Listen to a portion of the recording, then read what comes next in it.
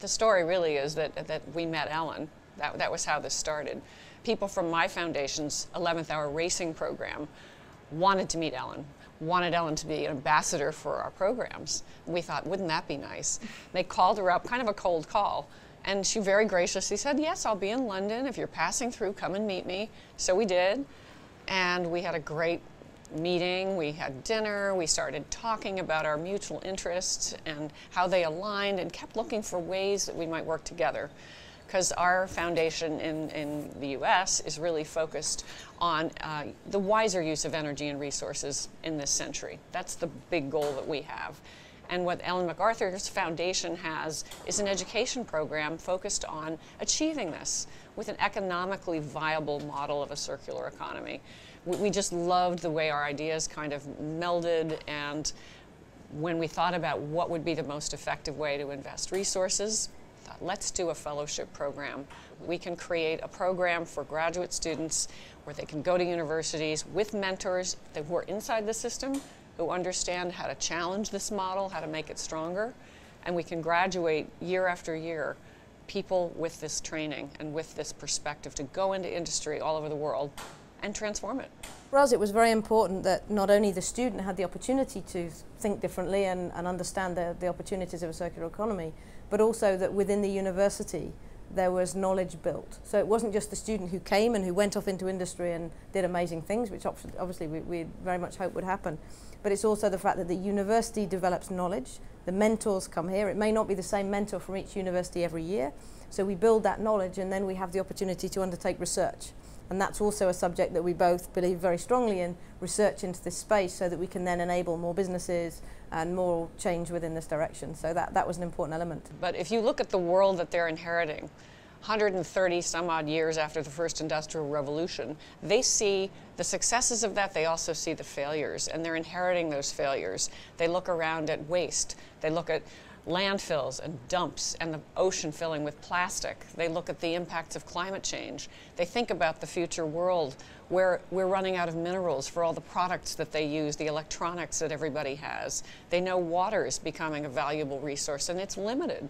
So they have this fundamentally different view of the world than any generation before them across the board, that the world's resources are not infinite. And they've got to plan differently and create, perhaps you could call it a different operating system.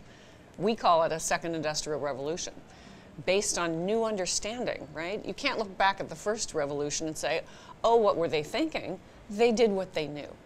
The world was never going to run out of anything. It was really big. If you visit people in the central part of the United States who live in these vast open states, they'll still look at you and say, we're not running out of anything, are you kidding? Right? Why do we need to recycle anything? But the reality is, if everyone on the planet consumed the way American consumers do today, we'd need 4.5 planets worth of resources.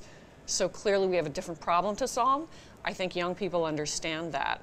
And I think our fellows are going to, over time, make a real stab at solving the problem. I think Wendy touched on a really important point, and that is the fact that young people, they want to do things differently. And I think what we find with the circular economy and the fellowship program and the work they're doing here in London this week in the summer school, it offers a coherent framework for change. So you can throw ideas in there. We can talk about the circular economy, which involves different design, different business models, different materials science, case studies, work that's been done over the last 20 years. You can throw this all in a mix and say, if we can redesign the economy within this framework, what can it look like? You know, it can be regenerative, it can be restorative, it can deliver more value, it can decouple growth from resource constraints. And suddenly when they see that opportunity, it's not just saying, we haven't got much left, let's be really careful how we use it. You're saying, if we totally rethink the economy, we can change the way everything functions. From my perspective, this is the first class of what we hope will be many, many, many classes and larger ones. We're funding this together at this point. We would love to see some larger funders come in from industry who recognize, as these students graduate through these programs and get placed into their operations, that they're so valuable, that they've got such an interesting and new perspective on industrial design, on supply chains, on production, on distribution, on materials, on all the things that we think companies really do have to look seriously at in the next decade even. You know, we're here in London in the middle of the summer school. this third day is at the C100 Summit. So the foundation doesn't just work in education, we work on insight, we work with business and with education. And actually what we found when we went through the process of bringing together the students is that really interested them. They were fascinated by the economics, they could see it was about jobs, it was about innovation, it was about creativity, their futures, and the fact that we bring businesses together. You know, they've come here, they're networking with some of the most forward-looking businesses in the world who are here today. So I think bringing those three together is important. And as Wendy said, for the success of the fellowship program, we want business to come in to help to fund this because it's vital information and really forward-thinking skills these young people have. But that also involves the young people going into business for that to be realized. So then being here with business today is an important part of that step. The question now is, how do we get it adopted?